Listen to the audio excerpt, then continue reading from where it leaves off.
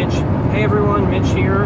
I'm recording this in my car as I drive home from school. This is going to be day one of my vlog, I guess, and today I just kind of want to talk about my life and what's been going on. So settle in for a pretty boring, like 20-ish minute video probably.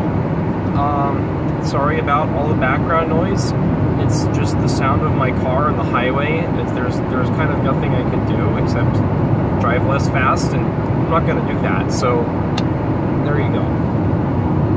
If this is even audible. I don't know if it's going to be even audible. Just, oh well, forget it. So anyway, today, like, recently,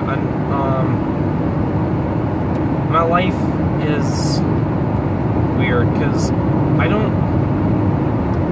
I'm a senior in high school and I need to pick a college to go to and stuff, and I need to apply to colleges, and my job ended, so I need to get a job, and there's just a whole bunch of stuff that I've been putting off, and it's all coming back, and so I'm continuing to put it off, and I really shouldn't, but I don't see how I'm gonna stop putting it off.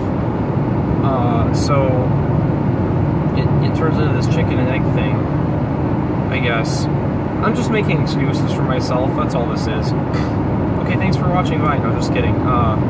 Drive's not over yet. Still gotta say some more stuff. So,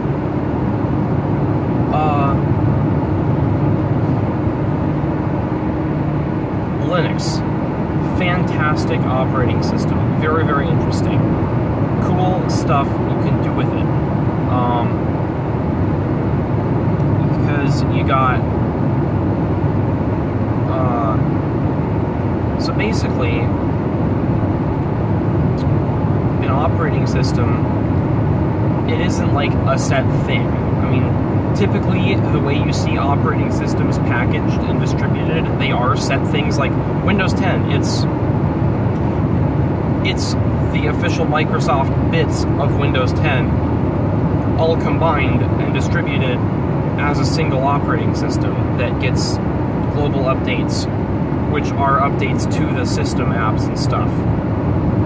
But technically speaking, each part of it, like the window manager and the what do you call them? How do you call them?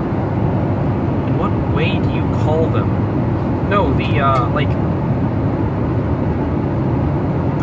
whatever program it is that, like, has a cursor on the screen, and, like, the backend that runs Win32 EXEs and Win64 EXEs and MSI installers and,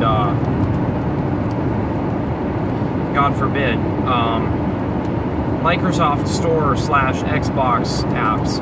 Like, those are all different subsystems within Windows 10. And they all kind of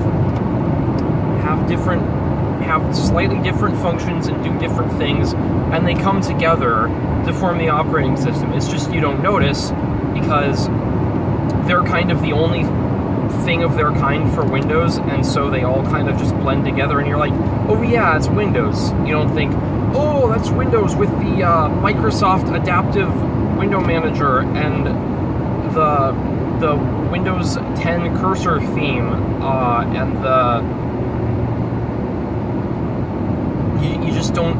and the exe32 app format, application package manager, and the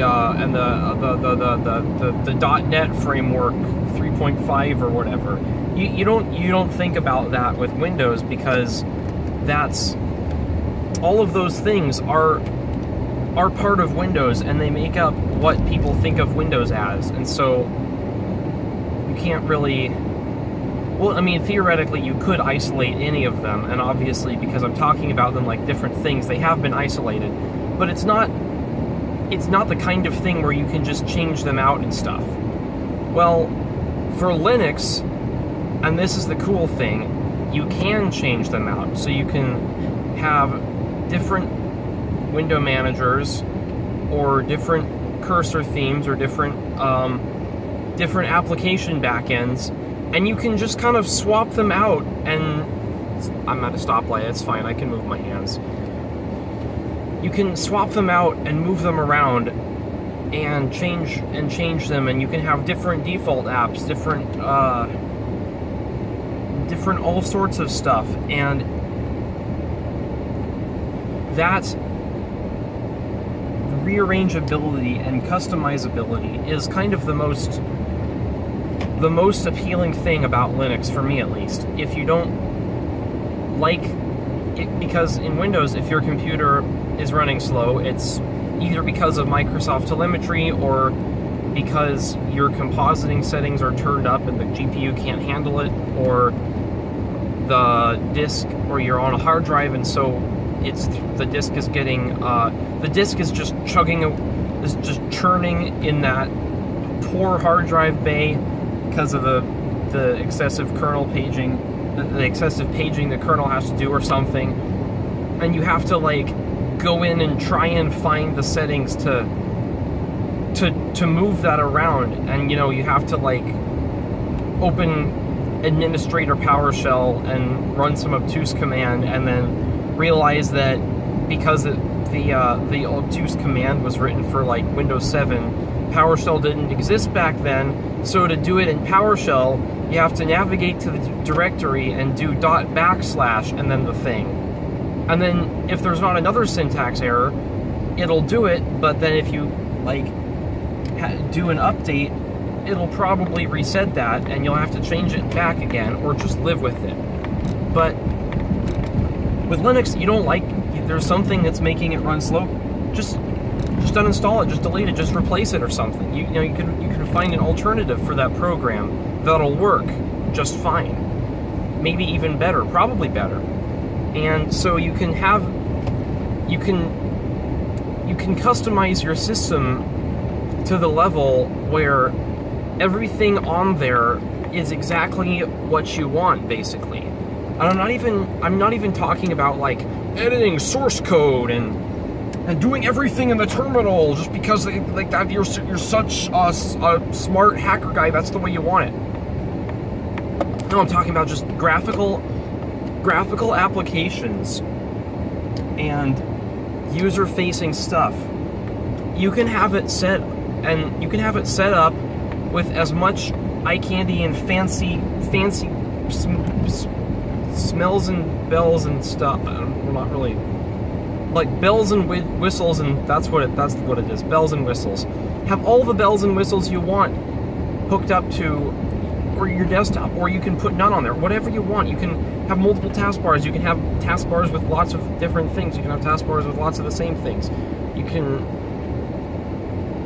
can just do so much. And this is my pitch.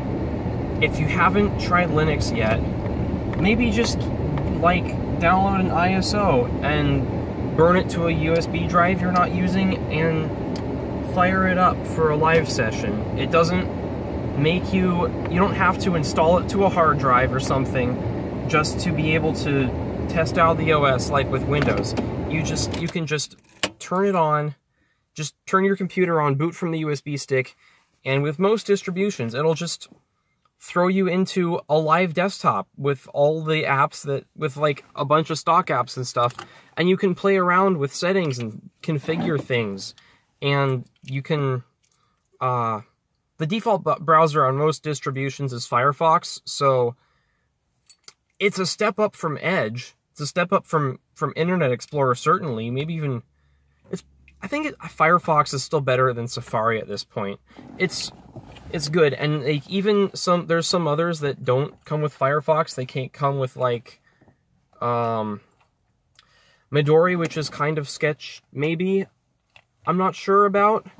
But anyway, whatever browser it is, it's gonna have as its homepage the site of the distribution, so you can read more documentation on it.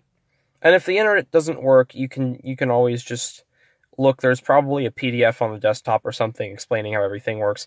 Anyway, that's just my pitch and day one of my vlog, so bye.